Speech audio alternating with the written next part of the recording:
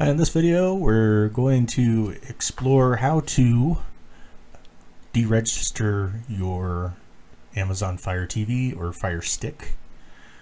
Doing so, deregistering, what it does is that it disconnects your Amazon account from the Fire TV.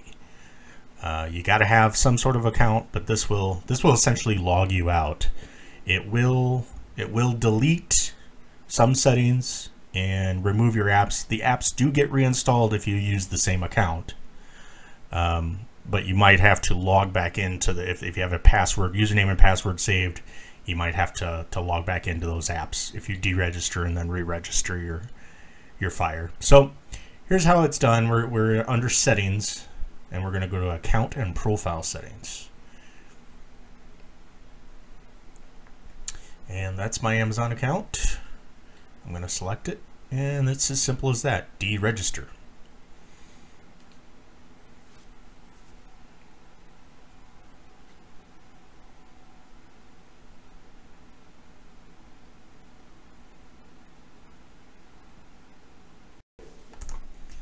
All right, that process took about 2 minutes, and this is where you'll go back to, where you have to sign back in. You can do it from a web browser.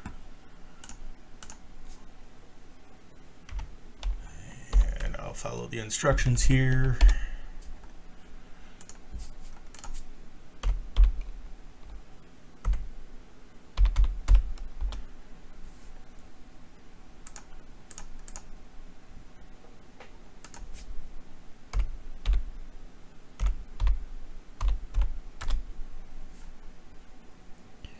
And once you follow those steps, it'll refresh and you're re-registered.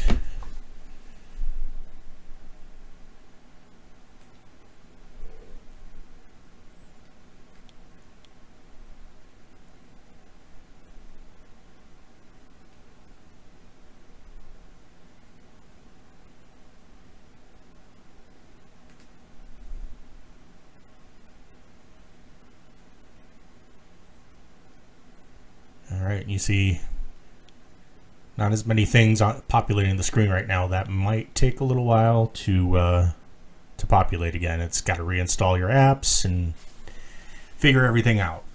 So that's how to do it that's how to deregister from your Fire TV from using the settings. But what if you don't have your remote? What if you sold the thing and it's still registered? I actually had that one happen to me once, where I sold it and then I found somebody was using things under my account. So what you can do is you can do it from a web browser.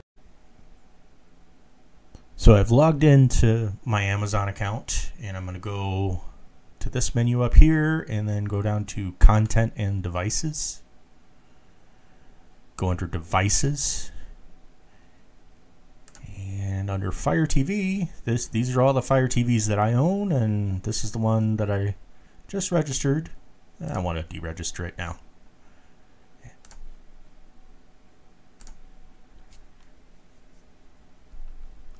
And there you have it. Hope this video has helped you, and that's how you deregister Fire TV. If you have any questions, leave one for me in the comments, and thanks for watching.